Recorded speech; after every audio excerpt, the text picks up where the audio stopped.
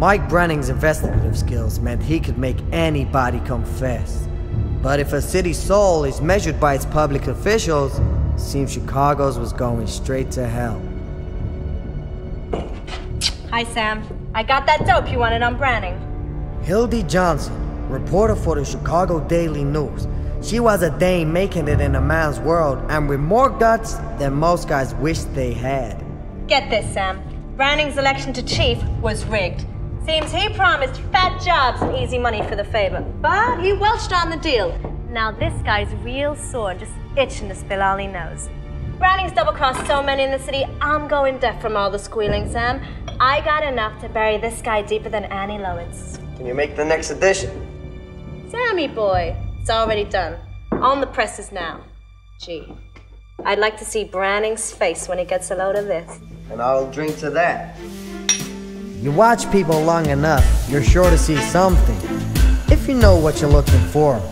But in a town like Chicago, catching the killer ain't so easy. Sure, all the stiffs led back to the Flamingo, but that joint had more than the usual number of suspects. Being in the right place was nothing. Now the trick was figuring out where to look.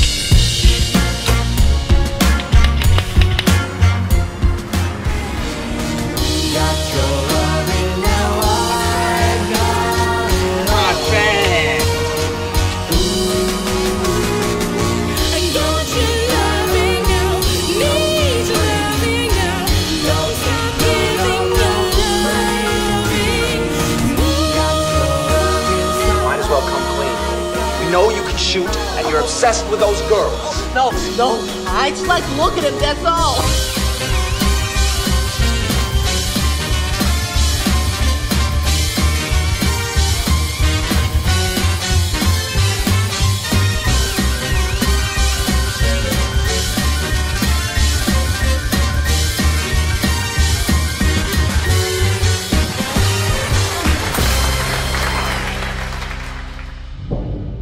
Hildy, goddamn, Johnson again! When were you gonna tell me you were running out on me, huh? I was gonna send you a telegram from Mexico.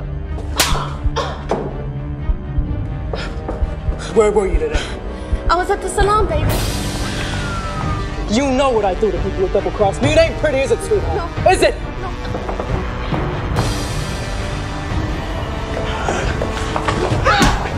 I got you for this. Ain't no play story, are we? Dirty double-crossing fat! You stole from me, bitch! And I don't forget that! Where's my money? You get your money! No!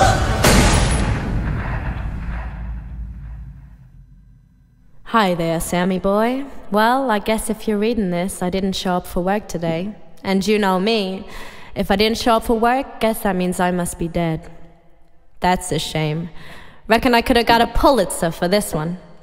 Okay, Sammy boy. Just to be sure I didn't die for nothing, here's the scoop. I know who the executioner is.